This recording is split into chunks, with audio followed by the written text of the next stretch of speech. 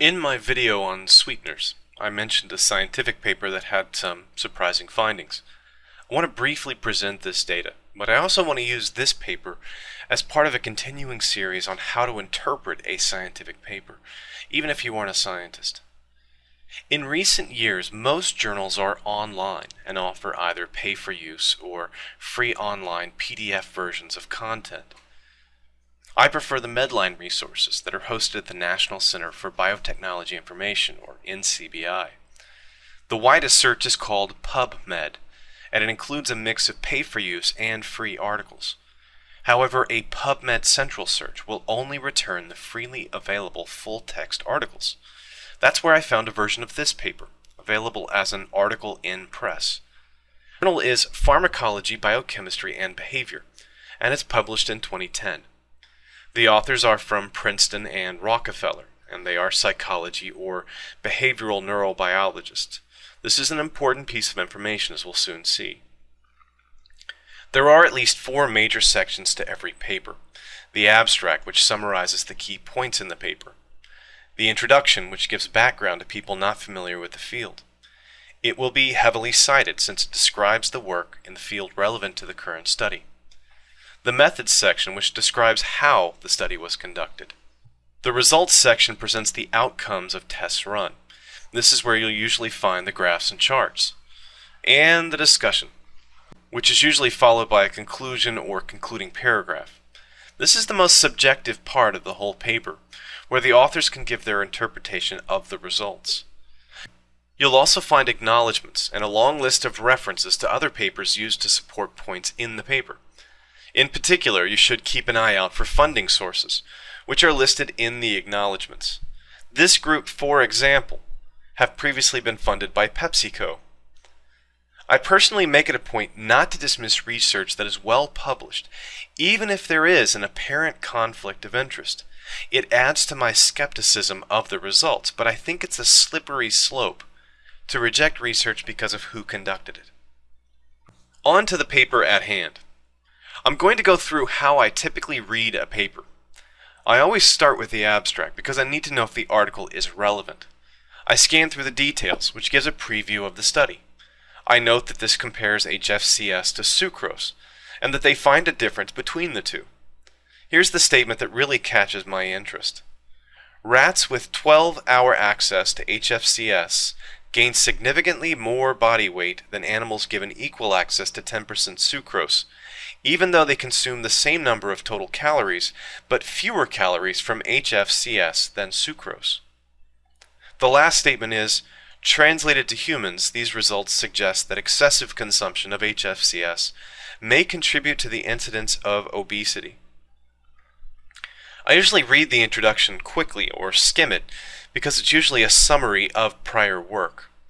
In this case, they summarize the nature of the problem of obesity and how sweeteners have contributed to that. They also highlight the lack of studies directly comparing sucrose and HFCS. On to the methods. There are 3 experiments in this paper. The methods section is broken down accordingly. Experiment 1 compares weight gains in males-only rats.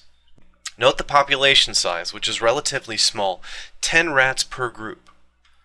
All the rats are given as much rat chow and water as they want. Group 1 gets no sugar, that's our control.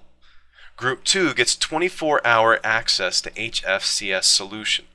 Group 3 gets only 12-hour access to HFCS, and Group 4 gets 12-hour access to sucrose solution. They explain that the HFCS contains fewer calories and is designed to match sodas. The sucrose is 10% solution and likewise matches sucrose-containing sodas. They live the standard American lifestyle for 8 weeks, then go to the great Swiss cheese in the sky, and their bodies are weighed and other factors measured, including the pads of fat found around their rat tummies and just under their rat skin. I want to draw your attention to the group 3 here, the ones that get only 12 hours access to HFCS. It's key to understanding this experiment.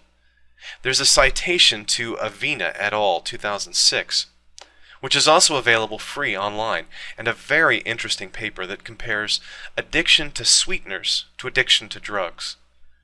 Remember that these are behaviorists or psychologists, and the results we will get for Group 3 will be the most surprising.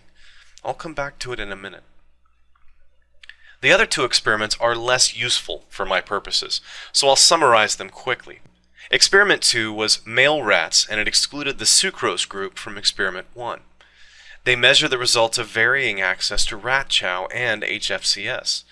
So some rats had 24-hour access to chow, some had 12. Others had 24-hour access to HFCS, others had 12. Experiment 3 is simply adding female rats to this experiment to allow for the measurement of sex-specific effects. This particular type of rat, called Sprague-Dawley, has a very noticeable difference in size between males and females at adulthood. Remember that good science is always testing one variable at a time, controlling for every other untestable variable element. In reviewing this paper, I spotted a lot of ways that they failed to control for multiple effects of testing. The results of the testing are interesting and can be nicely summarized by Table 1. This is the final body weight after 8 weeks of modified diet. The weight is in grams, and the plus and minuses are the range of weights obtained. A little star next to the value indicates that it was a significant change.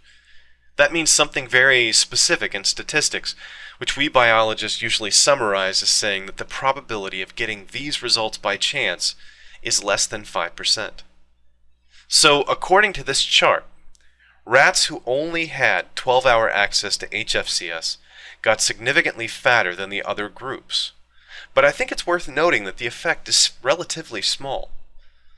So let's remember that this was a behavioral effect when animals only had limited access to HFCS. It was an addiction and tolerance behavior. The animals indulge in binging when you take away their sweeties.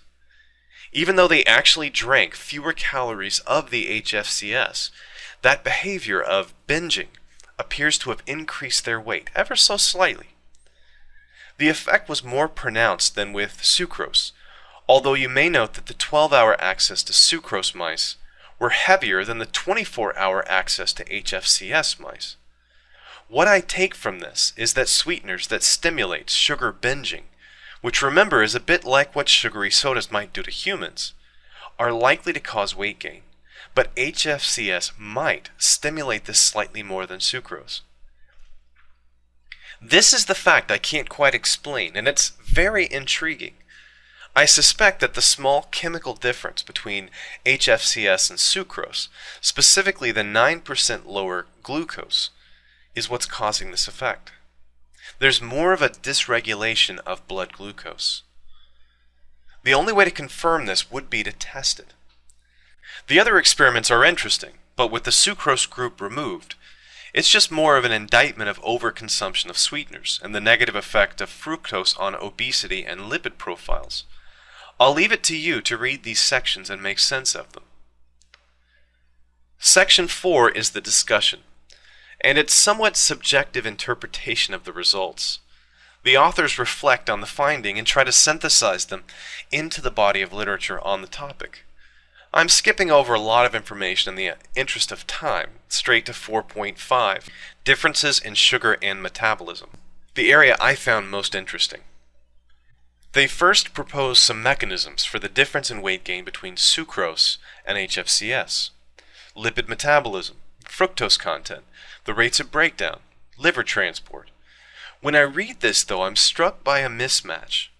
Remember the comparison in Experiment 1. We had sucrose with 12-hour availability and HFCS with 12 or 24-hour availability. The 12-hour group showed the effects of addiction to sweetener, binging. But the 12-hour group for sucrose compared to 24-hour HFCS showed about the same weight gain. At most, I would say that HFCS may trigger more of a behavioral effect, and that's something I would like to see tested further. I'll give the authors the final word.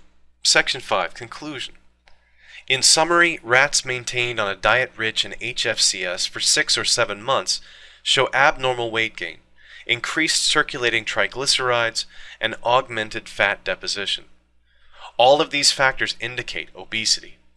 Thus, overconsumption of HFCS could very well be a major factor in the obesity epidemic, which correlates with the upsurge in the use of HFCS. Thanks for watching.